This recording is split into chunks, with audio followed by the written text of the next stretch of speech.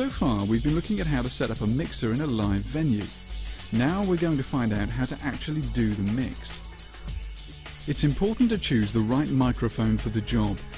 There are several different types and each has a different role to play in a live performance. Dynamic microphones are tough, tend to be relatively cheap and don't need an external power supply. They're ideal for all-round use and especially where there are high sound pressure levels. But they're not as sensitive to high frequencies as condenser microphones.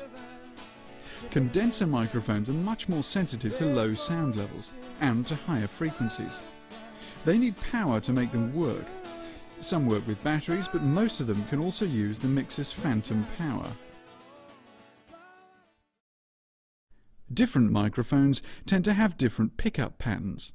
Omnidirectional microphones are equally sensitive to sounds from all directions. You'd use an omnidirectional microphone for groups of vocalists, audiences and ambient sounds. But you have to be careful with them because they tend to encourage feedback.